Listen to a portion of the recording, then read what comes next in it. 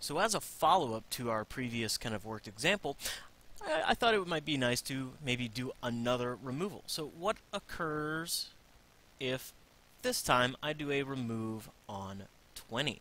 Go ahead and pause the video and see if you can kind of work that one out on your own. 3, 2, 1.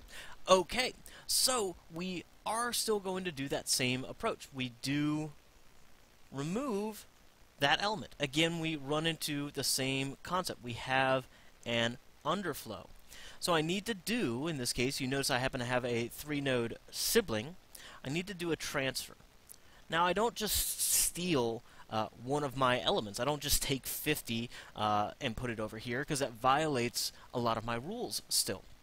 So when we say transfer, what's really going to occur is we're going to take sort of our bigger key, the one that we were smaller than, we're going to move that down. We're going to transfer it over, and then we're going to take this key, the smallest of that key, and transfer it up, and it's going to become the new parent. So in this case, like I said, I remove my 20, and I'll leave this blank for a second. I'll put that 15 in there, and I'll draw out my 10. 10 is relatively unfazed through this.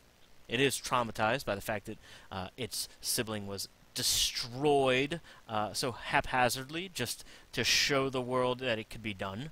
I'm going to leave this blank for a second, and then I'm going to come over and leave this one blank for a second. Well, as we can see, 75 doesn't do much.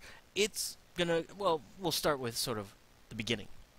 25 is going to be moved downward to that new slot, that new available slot here where 20 used to be.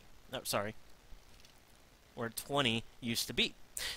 Same regard. Now I'm going to take that 50, the 50 that was over here, and it's going to get moved up and become one of the new parent nodes. Now finally, since 75 is all alone, it's going to move into, we'll call it the bigger room, and it gets to be on its side of things as well.